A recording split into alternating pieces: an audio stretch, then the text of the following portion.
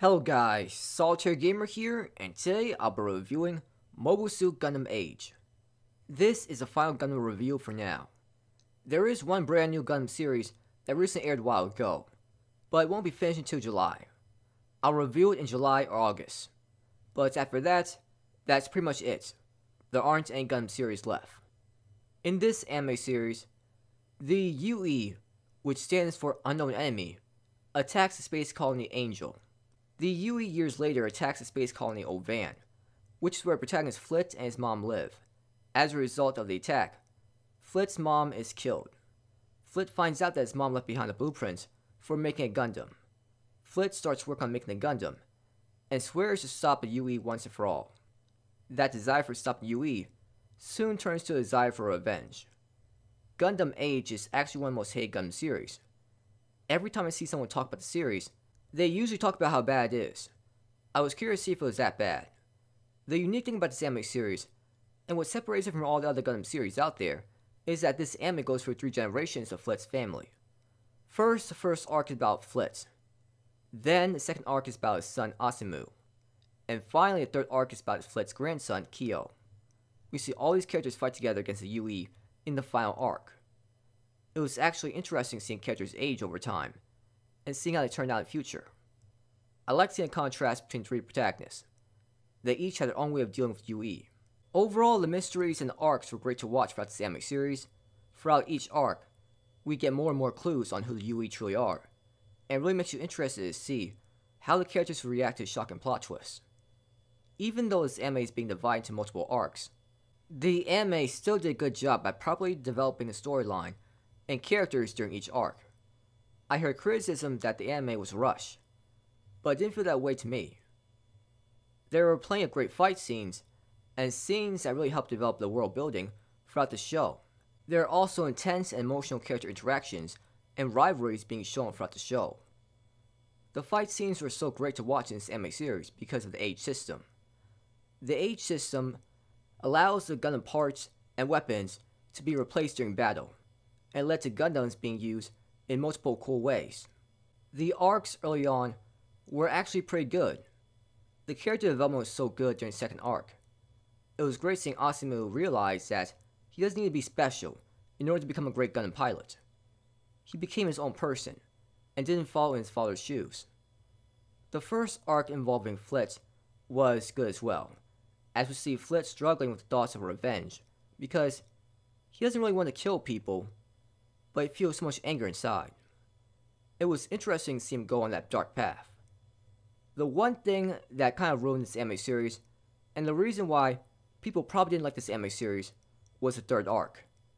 The third arc involved Flit's grandson Kyo. Kyo was alright as a protagonist at first. At first, he just wanted to help his grandfather. However, as he saw how horrible the war is overall, and learned what kind of lives that the UE have, he wanted peace for both sides, and end this pointless violence. So you would think this would be a good thing. He would essentially be like the protagonist from Turn Gundam. However, the way he goes about things is just so foolish. There are 2 opposing sides that hate each other a lot. You can't just say something like, "Let's get along," and forget about fighting. I seriously can't believe Kyo did something as naive and foolish as that. There was a lot of bad blood between the humans and the UE. Do you really think just telling everyone to get along will have any impact? But that's just what he did throughout the show. And because he's the protagonist, everything worked out in the end in a very cliche and dumb way. It was so frustrating and annoying to watch, and really ruined my enjoyment of the show. The mastermind and antagonist of this anime series had a creative plan, but it was also one of the dumbest plans for creating long-lasting peace. I was conflicted because, on one hand, at least it wasn't as cliche as something as taking over the world. But on the other hand, it's like, how could he think this would create long-lasting peace? This is so dumb. There are main characters in this anime series, but I'm just going to talk about the 3 protagonists. Flit was a good character for his intense personality change throughout the series. In the beginning, he was upset about his mother's death, but it wasn't like his personality was that dark or he wanted revenge. But throughout the anime series, his personality became more and more twisted, and I couldn't help but be curious how his family would confront him on this aggressive approach against the UE. Asimu starts off as this nice guy that wanted to make his father proud, but he had great character development throughout, and created a legacy that was different from his father. Kyo, like I said earlier, was annoying. He just doesn't think logically at all, and was just so frustrating to watch. This anime tried to make him seem like the reasonable person who wanted to bring peace to both sides. But instead, the anime actually made him out to be a really naive character, who was a pacifist in the worst possible way. He disobeyed almost every order he was given, and kept putting everyone in danger. I get disobeying 1 or 2 orders, but when he was doing it over and over again, you just wanted to see him locked up already. He even helps the enemy and gave them valuable information. You just want to scream at him. He makes you want to drop this anime series. The opening and ending songs for this anime series were alright. The music throughout the fight scenes wasn't that good. It didn't really make the fight scenes feel more intense. I don't like the animation style. It just made this anime series look too lighthearted. The animation looked good, especially when the Gundams were changing parts and weapons.